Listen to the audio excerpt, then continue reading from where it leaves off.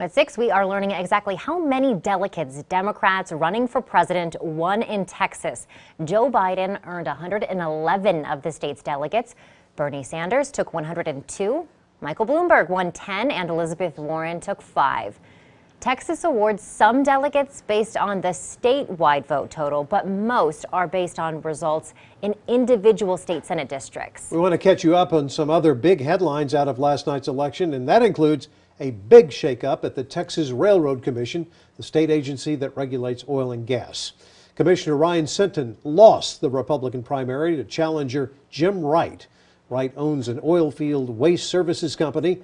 He will be facing the winner of the Democratic runoff between Krista Castaneda and Robert Alonzo.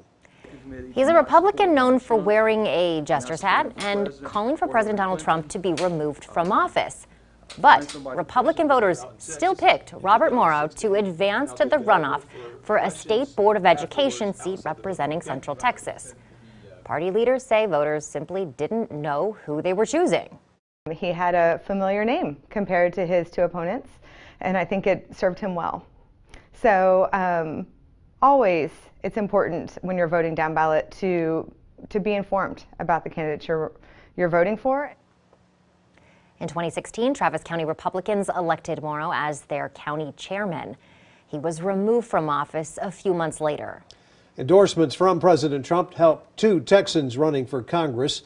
One of those races was in District 11, which includes most of our Texas Hill Country.